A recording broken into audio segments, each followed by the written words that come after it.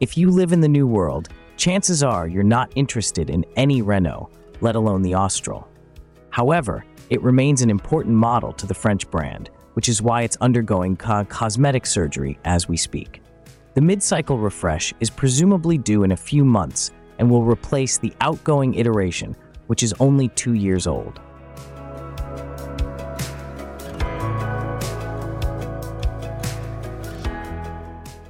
The successor to the Kadjar utilizes the Renault-Nissan CMF-CD platform, which ties it to the Rafale, Espace, and Qashqai. The engine family comprises electrified units with mild hybrid and full hybrid technology, and depending on the spec, you can get it with manual or automatic transmissions or a CVT.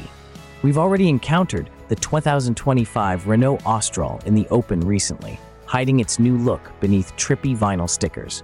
The model is believed to adopt a new corporate look similar to the one of the Clio, Captur, and Rafale.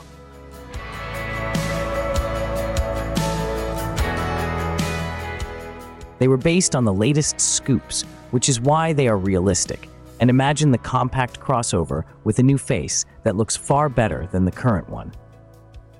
The rear revisions include all new taillamps and a different bumper, and the pixel manipulator imagined it with a bitone look on decent-sized, for the 21st century, wheels. Rumors speak of the 1.3-liter engine being replaced by an updated 1.2-liter mill, perhaps benefiting from mild hybrid tech. The rest of the powertrain family will probably carry over with minimal to no intervention.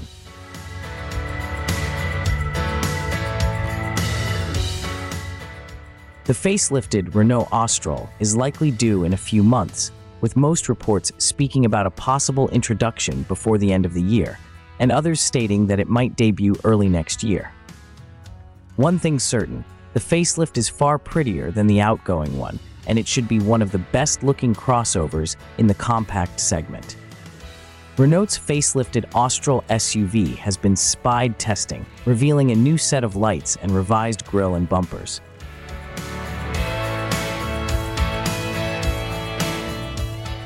The update follows a template laid down by cars like the Rafale Coupe SUV and will be replicated on the bigger Espace, a stretched Austral.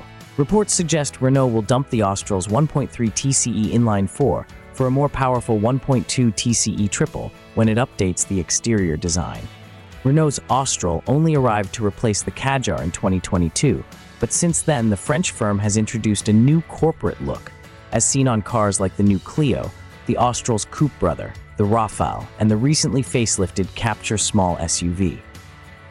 Now it's nearly time for the Austral to inherit the same face, and it'll reportedly introduce some important powertrain changes at the same time. Our spy photo team snapped the revised Austral testing on mountain roads in Europe,